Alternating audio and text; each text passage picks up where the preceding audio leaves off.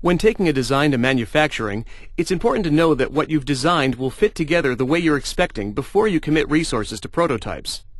One of the ways to do that is with a tool called interference detection, which will let you know of any parts that are interfering with each other.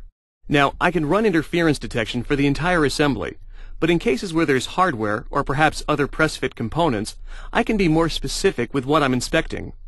Here, I'll run the interference detection for the top and bottom covers, and as soon as I do, I can see there's an interference between two parts. And now that I've caught the problem, I can open the part that was causing the interference, make my adjustment. I can rerun interference detection again to verify that there are no interferences.